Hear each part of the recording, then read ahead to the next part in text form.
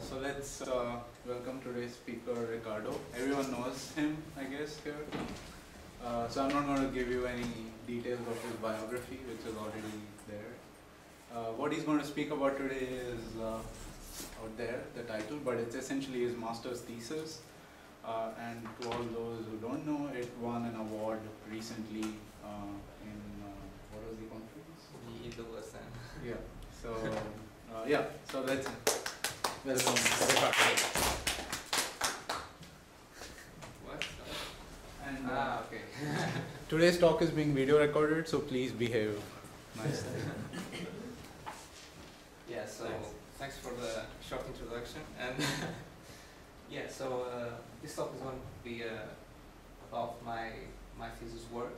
So it's the thesis was entitled "On the Use of IEEE 2.15.4 ZigBee for time-sensitive wireless network applications."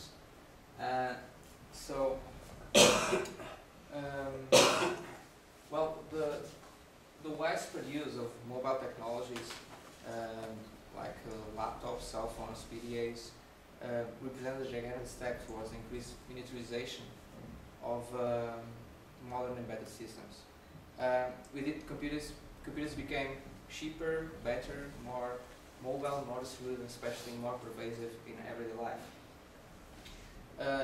This created an eagerness, so these advancements created an eagerness for monitoring, controlling everything everywhere, and with it the necessity for large-scale communication infrastructures.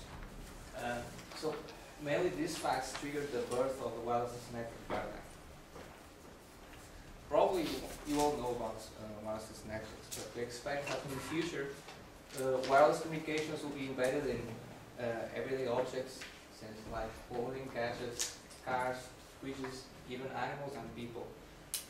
So there are many prospective applications, going from building automations, which is in fact the main focus of like the ZigBee Alliance, for instance. Homeland security, events monitoring, for instance. This is a picture of Mecca, where every year thousands and thousands of people go there. Industrial automation, personal healthcare, the possibilities are enormous.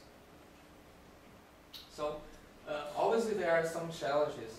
In fact, due to the limitations of this technology, there are several limitations in terms of processing energy and memory and communications. We have lower bit rates, lower radio coverage, and with it, some challenges arise. For instance, reliability, security, mobility, scalability. There are some examples. This thesis focuses on the throughput, delay, and timeliness, and on energy efficiency, especially on these particular challenges. So, the hypothesis of the thesis was: is it possible to provide quality of service to large-scale wireless sensor network applications relying on standard and cost technology, namely on the 15.4 and on the ZigBee communication protocols? So why using standards and cost technology? Well, there are three main reasons why. First, for reducing the development and maintenance costs. We can buy them. So this means that we can actually focus on the things we want to do, other than the platforms themselves. Also for increasing interoperability. For instance, it will be easier to interact with other people from the academia and the industry. Also for speeding up the utilization deployment in real-world applications. Another question, why using 15.4 and ZigBee standards? Well, the 15.4 is a very energy efficient protocol. You can have adaptable duty cycles which actually means that you can have your devices to sleep and thus saving energy. Also, you have low data rates and low radio coverage, as you can see on the right hand side picture. Then also it has a very flexible MAC protocol, which supports both real-time traffic with their guaranteed time slots and best effort traffic with the CSMA mechanism. Also, because it supports scalable network topologies like the example of mesh network and cluster tree. Then you have obviously many available platforms, commercially available platforms. So a quick overview of the 15.4 for those who are not familiar with this protocol. The 15.4 provides two modes, beacon enabled mode and non-beacon enabled mode, which this means you have a synchronized mode and a non-synchronized mode. In the synchronized modes, which is the one we are focusing on, supports GTS and also best effort traffic with the CSMACA. So this is going to move this way. This is a superframe structure of the 15.4. Here you have beacons, which are frames sent by a coordinator to synchronize the other devices. You have a cap, which is a contention access period. You may have a contention-free period where you have the GTSs for real-time traffic, and you may or not have an inactive period where the node may sleep. Okay, you have some time slots, and this is pretty much it. So, why our interest in the cluster tree? Well, it's scalable.